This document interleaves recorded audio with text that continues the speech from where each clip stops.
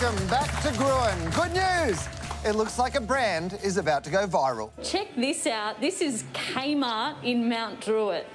The lines went down the street, hundreds of people packing inside. There is still a degree of fear that this could be a potential super spreader event. Well, better rush to Kmart to get all the things you'll need when you're stuck inside again. But that wasn't the only Kmart line making news this year. Melbourne socialite Nadia Bartel and 3 other women have each been fined more than $5,400 after video was shared on social media showing them snorting a white powder. I am shocked. Not at the saga of Nadia Cartel, but that the media immediately identified this $3 Kmart plate. Shame they couldn't identify that suspicious white powder. Ironically, the whole Kmart saga made Nadia a target, but I think Kmart should embrace the scandal like this. You wanna please me?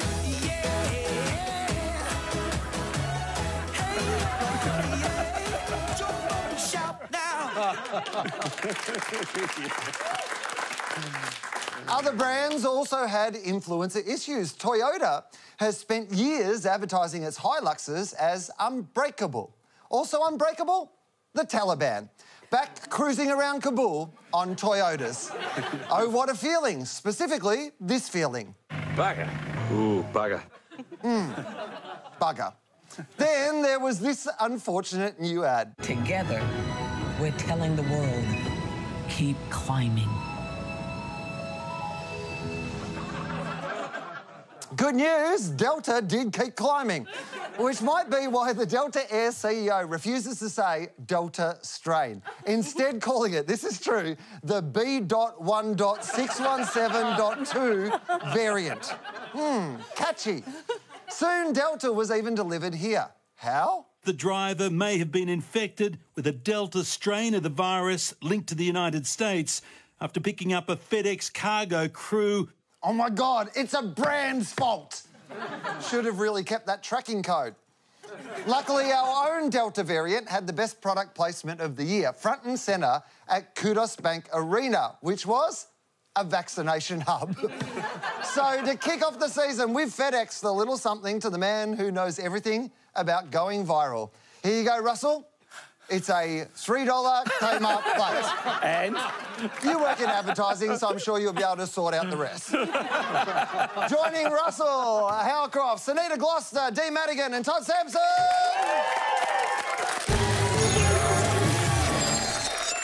This year, nothing could stop the rapid worldwide spread of vaccine marketing. There was this, which put the sing in Singapore. Singapore, don't wait and see. Better get your shot. Steady boom BP. The Virgin Islands struck a similar chord. COVID-19 is a real thing, so make we all do the right thing. Vaccinate, don't procrastinate, don't hesitate, cause it's not too late. I would have gone with hesitators, get the ventilators. Finland had Eurovision star Mr. Lordi, who was looking very healthy, while Brazil had a vaccine mascot, Zagotinha, also known as Joseph Droplet, or from some angles, the COVID Klansman. And where else but New Zealand could you find the only ad calling COVID-19 an egg? Hey, COVID! You were a bit of an egg in 2028. Did you know what this is? It's the metaphorical door to freedom. The Australian government allocated $91 million to vaccine marketing. Oh, I can't wait to see what they came up with. A COVID-19 vaccine is your best defence and our only way forward. Now's the time to arm yourself, your family, your friends, your workmates, your community, someone you love. Find out when you can arm yourself and book your vaccination. Go to australia.gov.au. That ad made me want to self-arm. The only thing that would have made it interesting is if they revealed this. Let's talk about the very militaristic-sounding slogan, arm yourself. Sunita, what do you make of arm yourself? Well, I think this is an extraordinary government campaign. Now, we know it's rational wallpaper. Government advertising usually is because, you know, their purpose is not to create offence, not to give the opposition a free kick on any level. But the fact that this even got out the door, I find extraordinary. Not because it's bland, but it doesn't pass a risk test for me. So Arm Yourself is open to ridicule from pro-gun factions. I think it's deeply insensitive to minority and refugee communities that might have lived experience with that phrase. And I think for an anti-vaxxer, to give them a slogan like that where they just have to add one letter to turn it into harm yourself as the message, I think is pretty risky. Now, none of those things eventuated, which is great, but I think it might give you a nod to how risky the other campaigns might have been that they researched, or how off the back foot the government was at the time, reacting to this unfolding Delta very quickly, and they didn't have a deliberate strategy in place for July. But don't you think this was deliberately ineffective? It was a Clayton's campaign. It's the campaign you do when you don't actually want a campaign. The last thing this government wanted at that time was people going out to get vaccinated because there wasn't enough vaccines. So it was designed to be exactly as effective as it was, which is not very effective. No, I think it was just awful and poorly done and poorly thought through. I think the best part of the campaign is the line. I know it plays to anti-vaxxers, but I think it's the cleverest part of it. I think the worst part of it is it's meant to be a rally ad without emotion. And you can't rally people with no emotion. And I know, having pitched on a lot of government work over many, many years, it's a formula. And agencies are doing it to make money, and they make a substantially good margin from government business. And the formula is really simple. And if you look at that ad and you think about this formula, they hit it perfectly. Catchy line, arm yourself, visual device, Band-Aids, diversity throughout, and they even used moving forward. I mean, it is classic, ineffectual, wasted money government advertising. Soon, Delta overwhelmed Australian businesses. No, not that one. So the federal government strolled out another big budget spot. Trigger warning, it's the scariest ad I've seen since the Canadian mascot, Uncle COVID. Uncle Mike, how you doing? Hello. Let's take a look at our ad.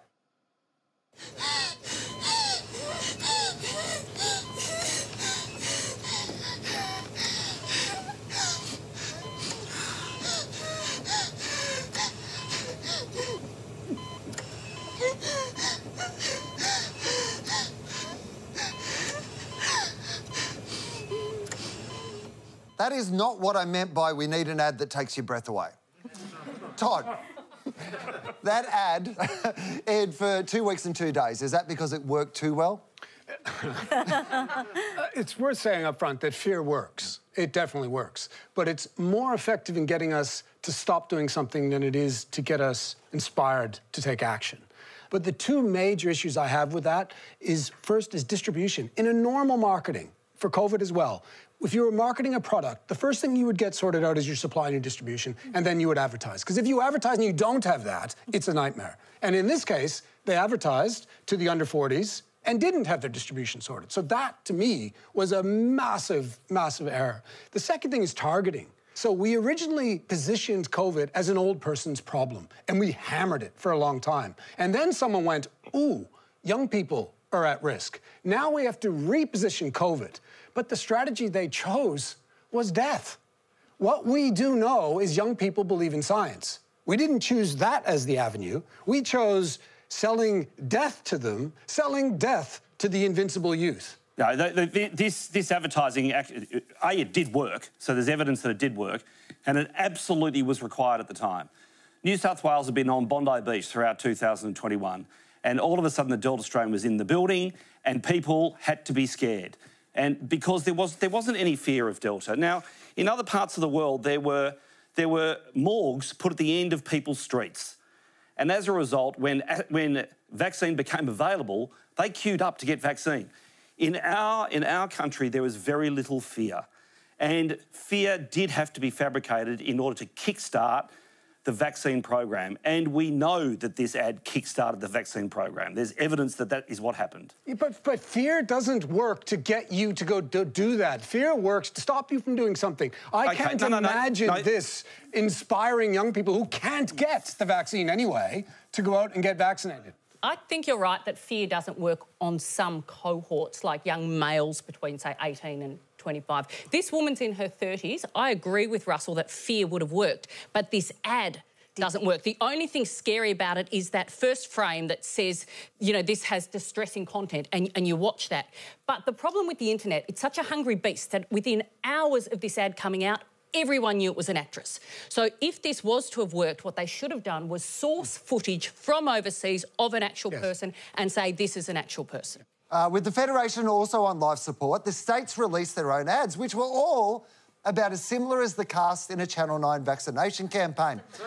The states were all working from the same generic starter pack, including sport, concerts, long, boring drives, long, boring walks, babies meeting oldies, and ethnically ambiguous weddings. But WA had its own distinctive flavour, this maudlin cover. And I think to myself, what a wonderful world. France ran a similar campaign, but with one major difference. See if you can spot it. The difference was it was actually good. The other difference, we got fleshy arm flab and the French showed a needle. Now, Russell, there's heaps of pricks on TV, so why not show one in this ad?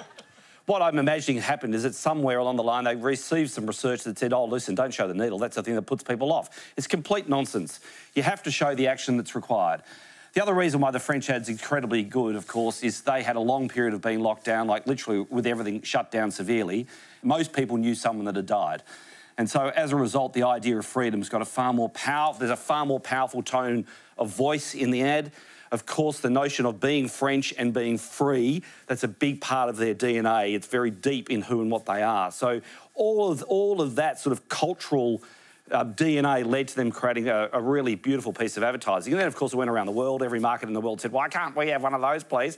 Yeah, and Russell's right. There was actually a study done last year in Australia at Macquarie Uni that said 8% of people were vaccine hesitant because they were afraid of needles. I have a child like that, but I'm a cruel mother and made him get vaccinated anyway. But I would argue the French one almost overcomes that because you can actually see just how tiny it is and how quickly it's done. And I think we should have shown needles. I think they made the wrong call there. Yeah, I mean, but seriously, just how precious are we? It's just, you know, oh, I'm not having AstraZeneca. It's just, it's out.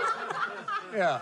It is seriously outrageous how precious we've been over the last 12 months. Oh, you can't show it. It is actually pretty funny. You're absolutely right. Because, like, we're meant to be this country of, like, we're wrestling crocodiles and that's not a knife. And they're like, I don't want to get a needle. But, Will, that ad is made by music. Pharrell is an incredibly astute business person. He sold that song, Freedom, to multiple brands, to banks, Walmart. He sold it all over. He makes tons of money from selling his music to advertising. That music is amazing. Yeah.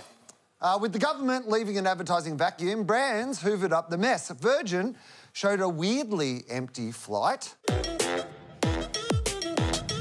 Welcome back. But let's disembark here with Qantas. Is that you, Mum? What's a younger version of me?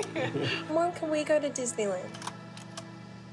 I've been on my own or reminisce. Is it only me out here? Searching for the place to begin.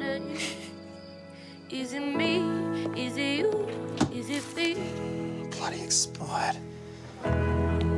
So where are you headed? Singapore for a wedding. Taking the kids to Disneyland Resort. London. Gonna see someone very special to me.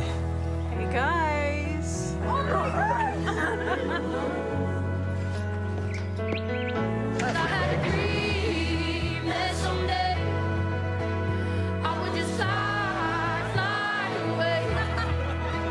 Here comes the bride. I've got just the place for this. Gorgeous. Whoa, we're taking off. And I always knew I couldn't stay. We'll be there soon. So I had a dream that I'd just fly away. Oh, I can't wait to go back to Wuhan. I was there a couple of years ago, had some awesome food. Felt a bit crook when I got back, but anyway, long story, another time. That ad was a hit, which in advertising terms means people didn't hate it. But personally, I was worried about this part. I got just the place. Gorgeous. How do you know? It's still in the bag. This part... London, going to see someone very special to me. He's talking about the Queen. He just heard she's single. And... Too soon? No. And this part...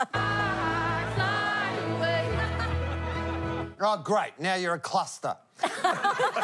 Todd, you're on the board of Qantas, so we'll assume you love it. Dee, what did you think? I really liked it. It's very on brand for Qantas. It's an Australian song. It's high production values. I like it. It's not just an ad. They gave a lot of giveaways to get vaccinated. What I liked most about it was it didn't have a voiceover from beginning to end telling you what to think and what to do.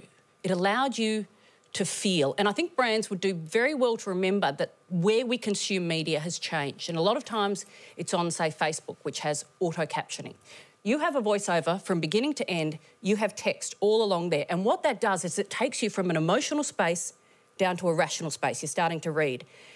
We make all purchasing decisions emotionally. Choosing to get vaccinated is a purchasing decision. You have to keep people in an emotional space. And you know what we did is we overlooked the oversell, right? At that time in August, you couldn't get much vaccine still, and you certainly couldn't book a flight because no one was talking about flying for at least another year.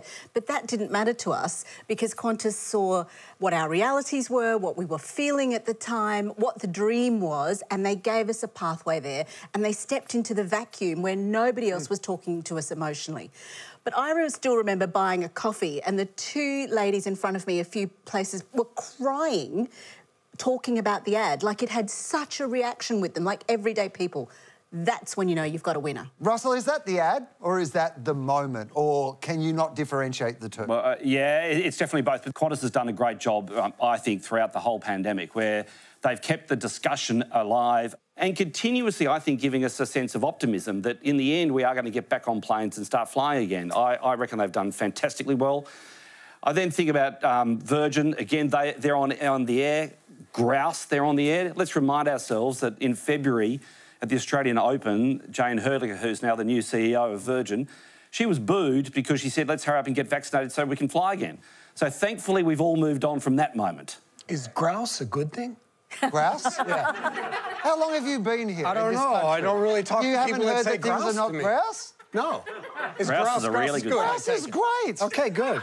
Grouse is really. I'm going to start using it. You should use it. No, don't. Grouse. Yeah, on your next special. Todd Sampson makes your brain grouse.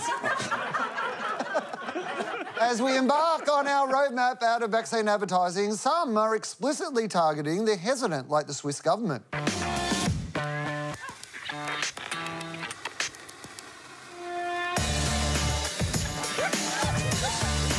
And this very non-government approved clip from independent filmmaker Hugo Kohler. Yeah, I don't know. The AstraZeneca just seems a little risky. Oh, absolutely. You just don't know what's in it. Shit's fucking poisonous. Hang on, did I spot a Kmart plate? Dee, would this work for the last 10% holding off? No. I think you can probably divide that 10% into two fives. With any campaign, you've got your low-hanging fruit, people who are easy to get. You've got your middle ones, you have to work a bit. There's some you'll never get, and they're the hardcore anti-vaxxers. Now, telling them they're dumb won't work. These people think they're so smart. They've found a YouTuber who knows more than all the scientists. Leave them alone, you're wasting your resources. The other 5% are people who don't like being told what to do. And I think they're gettable. So if you look at the freedom rallies, a lot of them are young males, and we do know that young males of all species go through a period where they don't like authority. Just in Australia, it seems like some of them are still there in their 40s and 50s. You can get them. You can get them. You just have to be a bit clever about it. And as we mentioned earlier, that fear of death won't do it. We knew from road accident ads that telling young guys they're going to die never worked, but telling them they, you know, had a small willy if they're speeding worked. So maybe for this lot, talk about the fact that long-term COVID effects include erectile dysfunction. And you might get them that way, but you don't get them by telling them they're dumb. If you don't get the jab, you can't give someone a jab. 100%, yeah. This week, Bunnings announced it will become a vaccination hub, where they'll beat COVID by 10%. But I enjoyed the ads Bunnings DIY'd ever so subtly to be played in different markets around the country. See if you can spot the difference. It's not uncommon for me to work 7 days a week. They call me the 24/7 chippy. For me, knowing that whatever job I take on, there's a Bunnings just around the corner. I can nip in and all the materials are all in the same aisles. It's just brilliant. Getting in there early and then using that power pass and just going straight out. That's just me to a T. Bunnings trade for me it's just so easy. It really is. I better know which one they're running in Byron.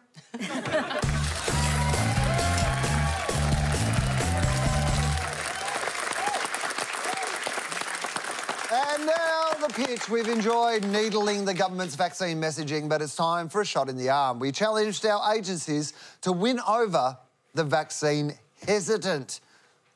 Let's find out what they've got up their sleeves. First up. Hi, I'm Richard from Analog Flow. Encouraging Aussies to get the jab is one of the most defining challenges facing our nation today. So, easy brief then. Our approach was to remind people that in the face of conflicting information, in the end, your heart always knows who to trust. Here's our pitch. Come on, the whole gang's going. You have to come along. Yeah, look, we've got heaps of work on. It'd be great to get you on the team.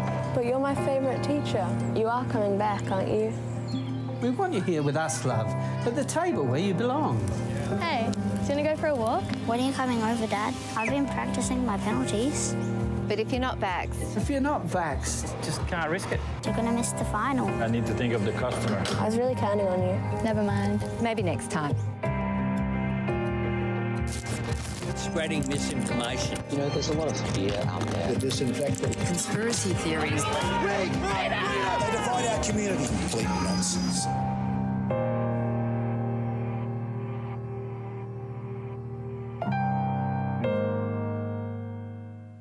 You've convinced me, so next up. Hi, I'm Jeremy and I'm from Paper Moose. Doing your own research is great, but there's something to be said for trusting our top scientists. We hope you enjoy. You're having a reaction. You're gonna be fine. Hold still. Wait, what brand EpiPen is that? I don't know. What's in it? Medicine. Medicine? How long is it research for? I don't know. What are the stats from Europe? You could die. What does Joe Rogan say? Cold Joe. We don't question the science when our life depends on it, so why question it when millions of lives depend on it? Science has our backs. Get the vax. Well, you've certainly convinced me, but what will our panel think? Russell, which did you prefer? Well, the first commercial, Analog Folk, I think that was actually really, really well made. However, the insight from Paper Moose around, in particular, the idea that the brand matters when there's a bigger thing at play, really appealed to me enormously. So number 2. Sunita, what about you? We're at that stage of lockdown where it's time to just laugh. So the second one gets my vote. OK, what about you, Dee? Yeah, I like the strategy of the first one, but I found the execution a little bit complicated. It felt like 2 ads sort of mashed together and I think I would have tuned out, whereas the second one felt more cohesive and I think it addressed one of the barriers in a way that didn't get you back up. So I'm choosing number 2.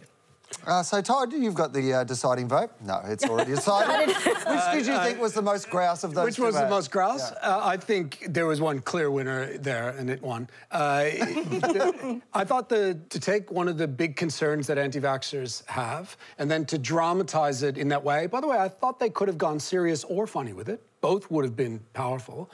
I thought the second one was much better. Well, congratulations to Paper Moose. I am going to send you this trophy, which will be rolled out to you eventually. This This week, two of the biggest brands in the world joined forces in the most unlikely collaboration since Russell and Todd. So let's find out what happened when luxury fashion brand Balenciaga released a 10-minute ad with another very familiar brand.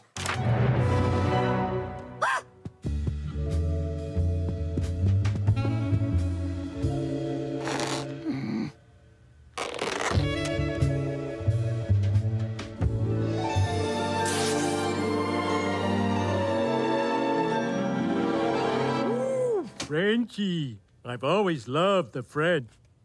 Dear Balloon, Balenciaga. That's right, The Simpsons. The ad then featured some very elaborate product placement. Send me the cheapest thing with your label on it, a scarf, a piece of cloth with a price tag, even just a tag. Just a tag? That's crazy.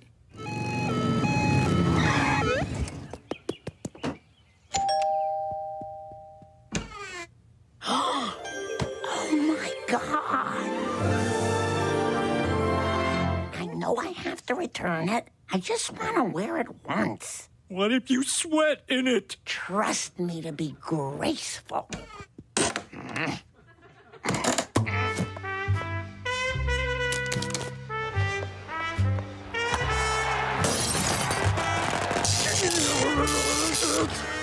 Thanks for the dream. I'll always remember those 30 minutes of feeling just a little special. This is the saddest thing I've ever heard. And I grew up in the Soviet Union. So, Russell, simple question, WTF, what the Flanders? It's fun, isn't it? So, look, high fashion. High fashion is... It's expensive, it's absurd, it loves high production values. I'm sure it loves having an inside joke with those with the cognoscenti. I also think maybe Marge, in a way, reflects the strategy in that Marge is someone who follows the brand. So she has a relationship with the brand and she's inspired by the brand. And like many of us in the real world, you might just follow a fashion brand, be inspired by it, and one day want for it. Yeah. And they actually ran it on the runway instead of having models come out. They actually ran this instead, which was a pretty... No. I'm sorry. I think this is complete creative indulgence. It's wasteful, and it is an absolute sign that they haven't got a clue about social and influencers. Because I don't think an ad can be great if nobody sees it. If you've got two brands as big as Balenciaga and The Simpsons and only 7 million people see it, you've failed, right? Especially if you worked on it for a whole year. Now, Balenciaga are just behind the game here. Most of the luxury houses have already partnered with K-pop bands, and when they have 70 million subscribers and put one video out, which cracks 1 billion views on YouTube, if that's where you're going to play as Balenciaga, do a better job. Because, you know, Christian Dior, for example, released that they were going to do all the outfits for BTS, a Korean K-pop band. Oh, you don't need to tell me. Right. So... This BTS, my favourite since BTM. How about Blackpink? How about Blackpink? Their search went up 420% in 3 days. So I think, you know, this is us talking... we're in the echo chamber again. This is Adland, PR people, patting ourselves on the back about something that nobody saw. I don't know exactly what its total cumulative numbers are, but I think as far as... 7 million. Is it really only 7 million? Yeah. Fuck, that's terrible. Yeah. But I think fashion in itself is so silly, and it is like advertising's child. And I think for them to partner with a kind of populist, mainstream, global, some would say fading brand was an interesting choice. And what I think I like more about it is the notion that they're trying to ditch this sort of pretense of fashion, but keep the price. See, I don't think the 7 million is a problem because this isn't a mass market product. And I think what they're doing is we're in this sort of troubled time and they're trying to appeal to this nostalgic sense of safety when we crave it. And this is, you think The Simpsons came out in 1989, so, you know, we're all probably in our 40s or some of us more. And when you're sitting at home and you're watching the news and it's all COVID and you're 3 wines in and you see, you know, an outfit or something that comes out and it's The Simpsons, buy that. And then 3 days later, the parcel arrives and you're like, I can't wait to see what drunk me bought sober me. I mean, it may not be more than this creative director that for this brand. This creative director loved The Simpsons. He loved it his whole life. He watched it when he lived in the Soviet Union. So it may not be more than that. But maybe if we want to look at what their marketing strategy is, we have to look at his approach, the creative director's approach, because the creative director for that company leads all of this. And he has been someone who's been a meme baiter for a long time. I mean, he basically... Sorry, what? He uses memes. He basically baits people online. Like, he created at one stage, he created stiletto Crocs. And then he took the bag at IKEA, the big blue bag that we carry around that's kind of that rough material, he made it leather. And he put their brand on it and sold it for $1,200. Yeah. So he's been meme baiting for a long time. So he's taken the biggest meme, arguably, in the world, which is The Simpsons, and he's used that as their strategy. And he's moving this fashion brand that sits out here. Their average prices are $800, for their shoes, for their runners. And he's taken it and he's moving it a bit more street. And he's chosen The Simpsons to do it. I do agree it's questionable whether Simpsons, as an aging brand, is the right brand to do that. No, he wears Crocs. I don't question the brand at all, because he does go for mass appeal brands. So Fortnite, Crocs, Simpsons makes sense to me. Just the execution of this gave him a one-hit wonder overnight with some PR, and that was it. Whereas you could have got a whole lot more out of it, like some of the other brands are doing, which is longevity and more viewers, because ultimately an ad can't be great if people don't see it and it causes an impact. I still am just thinking about meme baiting. I'd never heard that term before, and then Todd said it so many times. I'm just like, is that a thing that everybody's saying? Like, a minute ago, he didn't know what grouse was, and now he's like, meme baiter, meme baiter. You've said meme baiter so much, I've gone blind. Baiting. Yes, that's it. Well, I'm going to use grouse now. Later in that ad, the Simpsons characters travelled to Paris and took to the runway. Chief Clancy Wiggum.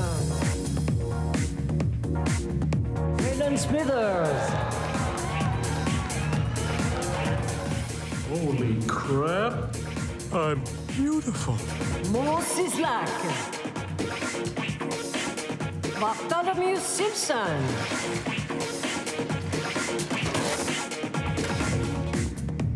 You think that offends us? This is France! Dee, why sell high fashion with a family that wears the same clothes every day? Because that's kind of exactly why you pay attention to the clothes. And ultimately, this is about selling the clothes. But apparently it was really tricky for the animators to make the clothes look good on cartoon characters that don't have normal human dimensions, although you could argue neither do models. They've basically made Mark, who's, got a foot-long, blue beehive, look really sexy. That dress looks great, and all the clothes in that are from this season's collection. Balenciaga is a luxury brand where the highest prices are just the beginning, like this very real fake tradie costume, which costs $5,200. What a meme baiter. I'm not spending that on... I'm serious. I'm going to buy 1,733 Kmart plates. Of course, The Simpsons are no strangers to a brand partnership. They've sold... Tic Tacs, Adidas, Nike, Mambo, Burger King, KFC, Toyota, Subaru, Renault and Lego. In fact, they've sold so many brands it's actually easier for us to do just a quick Simpsons-style scroll of them all.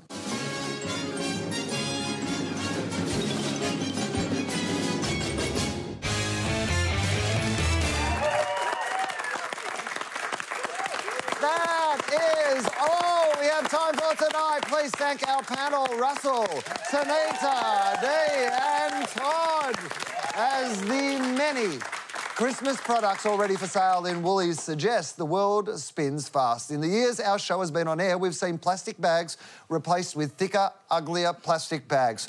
Fresh food people replaced with self-service checkouts. And at my self-service checkout, avocados replaced with onions. So we'll leave you tonight with a taste of how things were in simpler times. We'll see you next week. Well, this is it, the culmination of weeks of preparation by the girls and $10,000 expenditure by their chain store. The National Checker of the Year Championships. The girl who can shovel through 30 groceries in 40 seconds with the correct total is well on the way to winning. There are numerous heats, and the deciding factors are a written test, personality, appearance, deportment and speech.